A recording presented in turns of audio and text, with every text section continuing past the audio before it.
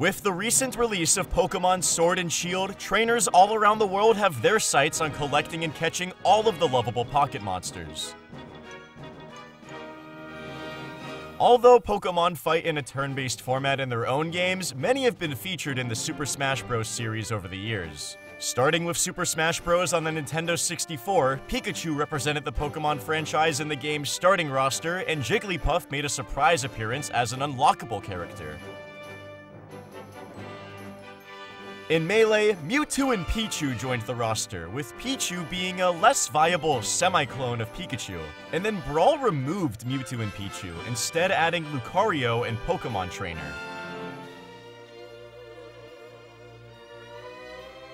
Although tied to a single character slot that can cycle between them, Pokemon Trainer consists of 3 playable Pokemon: Squirtle, Ivysaur, and Charizard.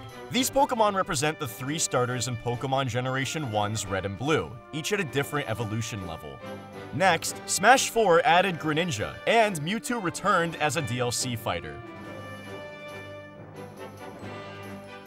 Smash 4 also removed Squirtle and Ivysaur from Pokemon Trainer, leaving Charizard as a solo fighter.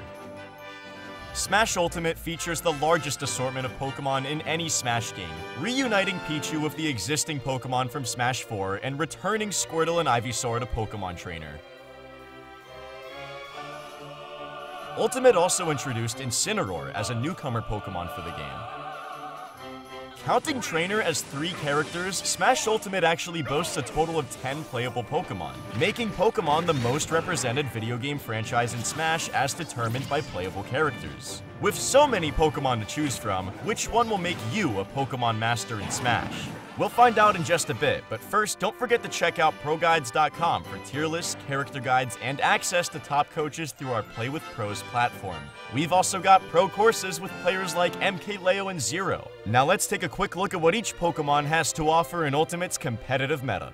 Pikachu is a small and fast character that racks up damage quickly with extended combos and takes stocks via explosive edgeguarding and kill confirms. Pikachu can pressure opponents from afar and bait out defensive options using his Thunder Jolt projectile multiple times. His quick multi-hit aerials are perfect for catching jumps, and their low landing lag and auto-cancel windows let Pikachu get away with whiffing aerials more than most characters. Smash Ultimate adds a spike hitbox to his down air, making Pikachu's already amazing edgeguard potential even deadlier. Although Pikachu's aerials have low knockback, he can set up KOs on stage with up throw Thunder or Nair into down or up smash, and his dash attack and forward smash are also fairly safe KO options. Jigglypuff is a very floaty character with multiple jumps and crazy fast airspeed. It'll spend most of the time in the air, weaving in and out of the opponent's range. Jigglypuff can drag opponents off stage with its forward and neutral airs, demolishing characters with poor recoveries. Update version 6.0.0 also gave Jigglypuff 2 new ways to combo into its deadly down special, Rest, giving it a scary low and mid% kill confirm. Despite these strengths, Puff lacks range and is the second lightest character in the game, flying off the screen without taking too much damage. Although rumored as a joke character addition in Melee, Pichu is very capable in Ultimate. He can be described as a glass cannon version of Pikachu, racking up damage very quickly through combos, taking early stocks with high knockback on moves like back air and forward smash, and going super deep off stage for edgeguards. The catch is that Pichu literally damages himself whenever he uses an electric-based attack. He has low range, and he's even lighter than Jigglypuff, making him the lightest character in the game. Don't get me wrong, he's really good, but trying to survive with him takes years off your life. Mewtwo uses his large range and strong KO power to pressure shields and obliterate opponents in the air or off stage. His tail reaches very far, making his down tilt a safe combo starter and his back air an excellent move to carry opponents to the blast zone. His Shadow Ball can be charged to become a large projectile with KO power, and his forward air is a fast KO option to be respected at all times, along with his up throw that takes stocks around 120%. Mewtwo is surprisingly light, however, and he struggles to land and escape disadvantage.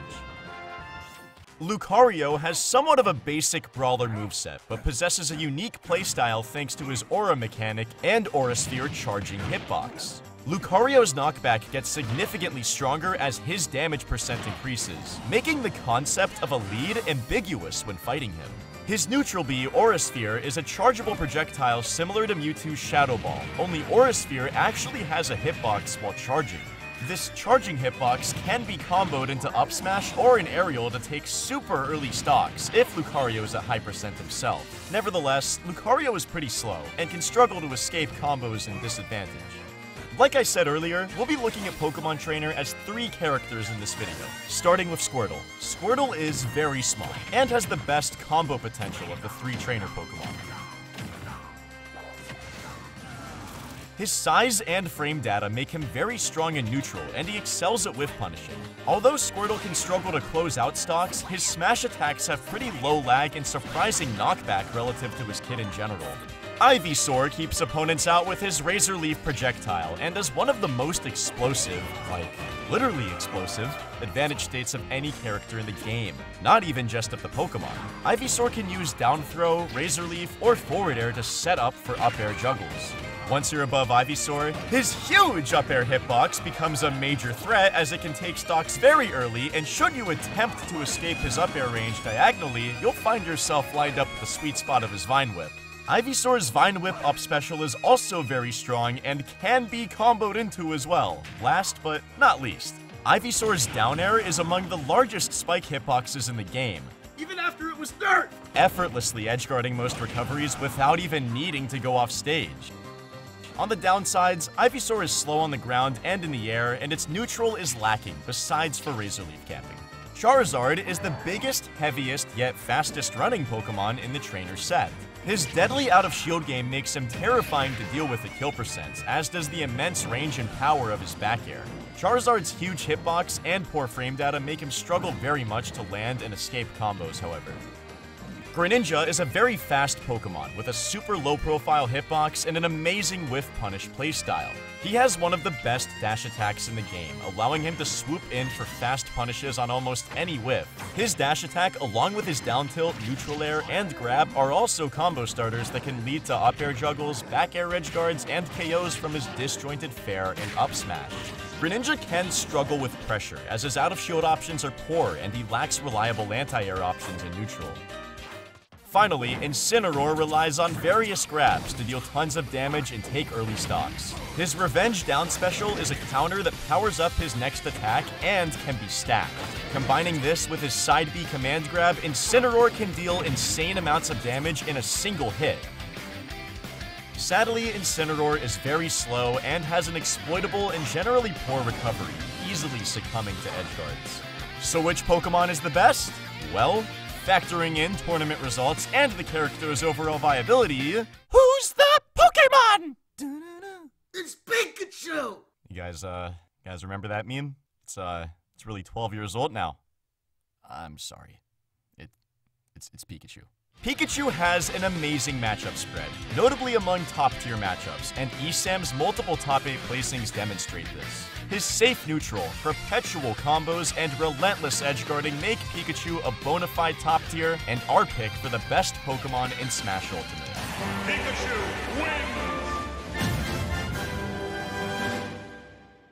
Going down from there, we have Pichu taking the number 2 spot, Greninja coming in at number 3, Squirtle at number 4, Ivysaur at number 5, Lucario at number 6, Charizard at number 7, Jigglypuff at number 8, Mewtwo at number 9, and Incineroar at number 10. If we were counting Pokemon Trainer as a single character, it definitely would have made a top 3 spot, because these characters are much better with the ability to compensate for each other's weaknesses.